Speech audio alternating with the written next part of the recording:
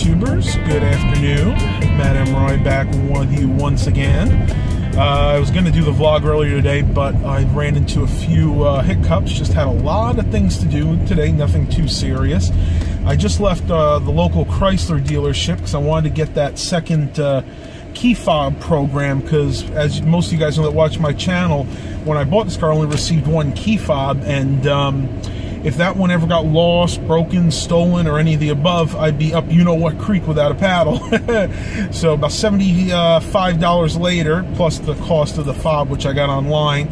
So probably a total of about $85, $90. I now have a second key fob, and I feel a lot more comfortable that way. If one gets lost, I have a backup. So I am heading home right now. I want to thank everybody that attended my little live Q&A last night. I think it was fairly successful. I'm glad that you guys really enjoyed. Hope everybody got some good information out of that. I do plan on doing another one. That's the biggest question I've had since I ended that. When are you going to do another one? I think we're going to try to do another one in about 2 weeks. I will let you know the exact date as the time approaches. Just going to try to do these as much as possible. Just to let you know, though, the next one is probably going to be a different topic. This last time I did anything tech-related questions. The next one I want to do cooking-related questions, because I know a lot of you guys out there that subscribe to my channel like my cooking videos. So I'm going to go ahead and answer any questions that have to do with cooking. Not baking, though. As you guys know, I am not really a big fan of baking, so we're just going to limit it to cooking stuff. If you want to ask me something specific about a dish you saw me prepare on one of my videos, that's okay. If you want to ask me something about a dish that you like to prepare, I'll do the best I can to answer those. I'm just going to have some fun with this, and we'll see where it goes. Whatever one seems to be more popular, those I'll probably do more of those. I just have a hunch it's... Whoa! This guy just turned left and almost cut me off here. I have a hunch the tech-related videos are going to be the more popular of the two, though, because you guys seem to have a lot of technical questions for me. Well, I'm going to go ahead and pause the video for a few minutes. I'm about home. I need to go ahead and unload the trunk. I went to Aldi, and I picked up some cherries. For those of you guys that are really into Aldi and have one near you, this week Aldi has cherries for $1.29 a pound. That's down 30 cents from last week when they were $1.59. Strawberries are back up. Strawberries are $1.79 for a pint, which is okay. It's very typical price-wise. And they have the seedless watermelons again this week for $5 or $4.99. So if you guys have your local Aldis, make sure you stop in. I would definitely recommend picking up some of their cherries. They are not the sweetest cherries I've ever had, but for the price, you really can't go wrong. And I kind of made a resolution to myself that I am going to stop eating a lot of the sweets that I am addicted to. I am definitely a junk foodaholic. You know, I think we all have our vices, and as you guys probably know by now, food is one of them.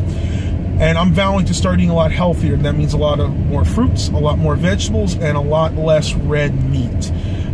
Really vowing to go ahead and start eating a lot more chicken and a lot more fish if I can stomach it, though I'm not a big fan of fish. I will eat flounder, I will eat cod, and I do also eat snapper on occasions. One of my favorite fish that I haven't had for many, many years is swordfish, and mainly the reason is I'm not very good at cooking it, number one, and number two, in our area it's very expensive. Swordfish can be upwards of $10 to $15 a pound, so I think the next time I find that on sale, I'm going to go ahead and pick up a bunch of that and hopefully freeze it.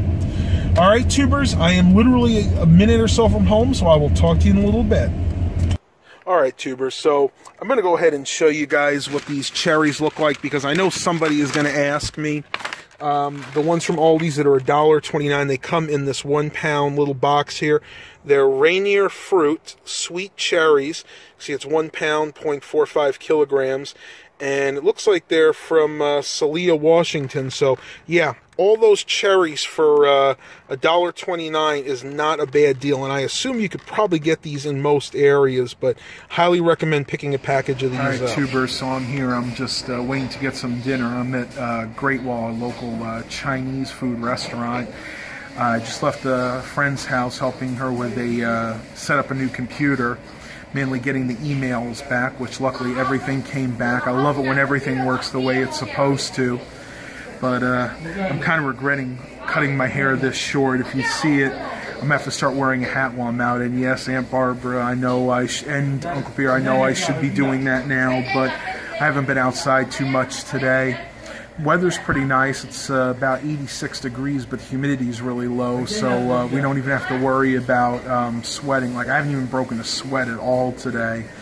I'm wondering how you guys like my new glasses. I don't know if everybody noticed that my other pair of glasses broke, so I had to start wearing these.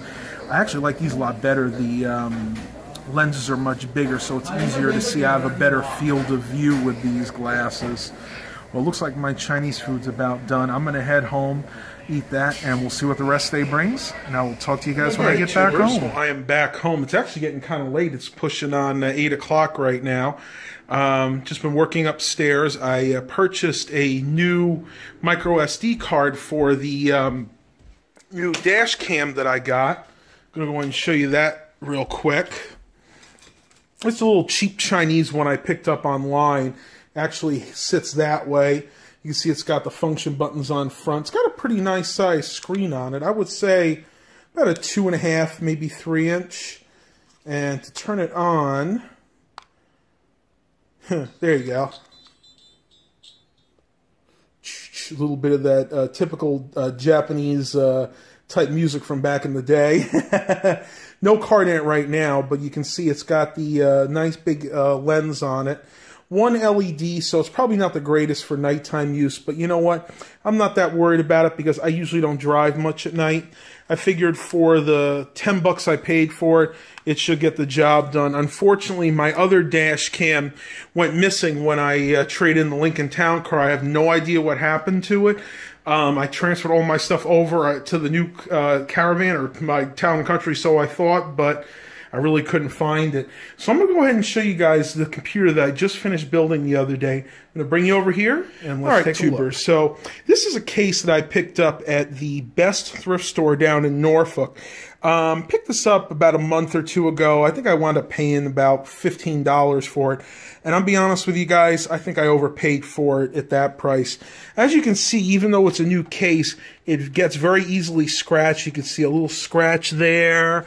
And I know there's a couple down here. You can see there's some little scrape marks right there. That's not dirt, guys. That's actually scratches. So the paint comes off this real easy.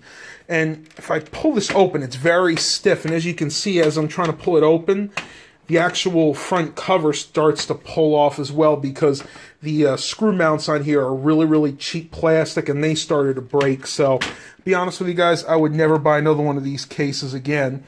So you can see I put in a DVD burner here at the bottom, and then I also put in a 42-in-1 memory card reader. This one happens to be a Rosewell. I actually like these because these have all the typical ones in there. You got your memory stick, you got your different types of SD cards, compact flash. This is secure, extreme digital, they call it. But you also have your slot for your micro SD card. So this will actually read the micro SD cards that are in most of the cell phones and tablets nowadays. Plus, it also gives you an extra USB 2.0 port. So I must say I'm fairly impressed with those.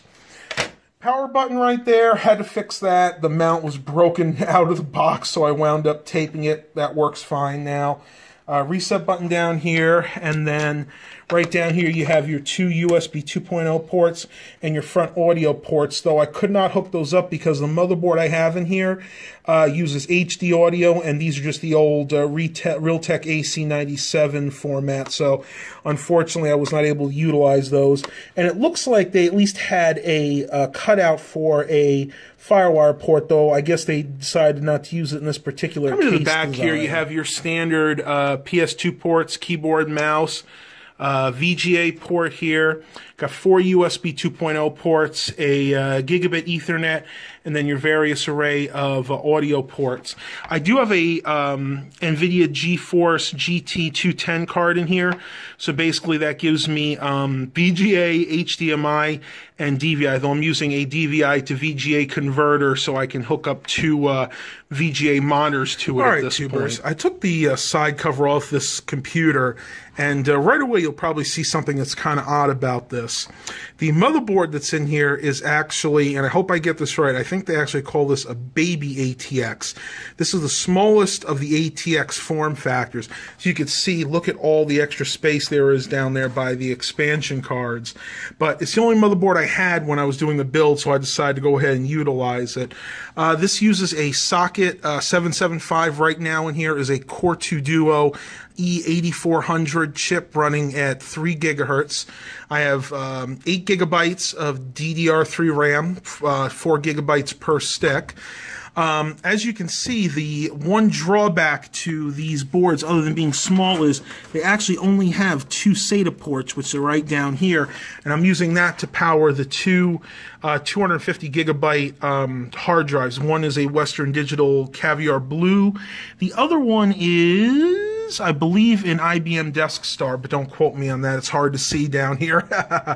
So what did I do for the optical drive? Well, I relied on good old IDE. Luckily, this BioStar G41D 3C motherboard did have a actual parallel port in it, so I went and hooked that up, and I did have a parallel DVD burner, so that actually worked out very, very nicely.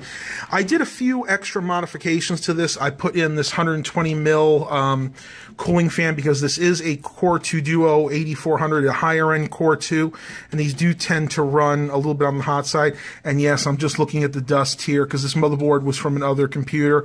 I'm gonna have to go ahead and use some canned air and clean that out, but that'll be in good time. It's good enough for now. Right there is that GeForce GT 210 card. And I'm going to go ahead. That's about all I need to show you inside, though. I will show you this. I did wind up hooking up the PC speaker that came with the computer. Unfortunately, they didn't really give you any way to mount it, so I assume they just wanted you to have it sticking up like that. It's not in the way or anything, so I think that's safe as it is.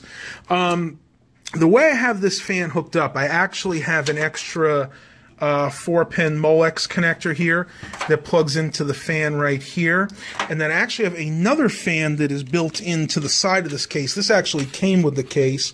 This is just an 80 millimeter fan. I'm not sure. I think these are probably sealed bearings. It's not the highest quality fan, but they are on the quiet side, so I think they should last a good long while. I'm going to go ahead and put the case back together, and I'm going to boot this up and show you another really cool feature about this. All right, so I'm going to reach up front and push this power button, smoke test. And as you can see, something really cool, each of these fans actually has a different color LED built in.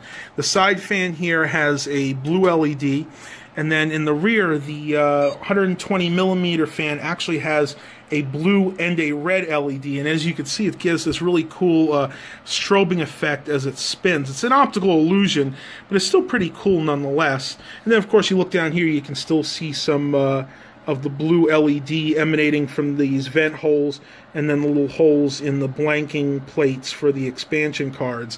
I just thought that was really, really cool. And I'll bring you to the front and show you that is not all. As you can see up here, this front case, instead of having an actual power light for the power, actually has this bank of LEDs. So even though I think this case is on the cheap side, all in all, it is still pretty cool. And then you have your typical just hard drive activity indicator light. And just for those of you that are interested, I will show you exactly what the specs are on here. Because, again, I know somebody's going to say, oh, well, you told me what it was, but I don't believe that. Well, you can see for yourself. It is Core 2 Duo E8400 with 8 gigabytes of RAM. So I hope you guys really enjoyed this. This is the first system that I've pretty much built from scratch in a while. So I was really happy that it came out as good as it did. And I think this is going to make somebody a really nice low to mid-ranged PC. Maybe even for some gaming. All right, tubers, I am going to cut the vlog here for tonight. It's 9:45 and I'm getting pretty tired. Wow, I really did overdo it with the haircut this time. See, Baxter's in the corner over there, right over there, kneading away on the bed. So I will talk to you guys in a couple of days. And as always, Have a blessed day, everybody.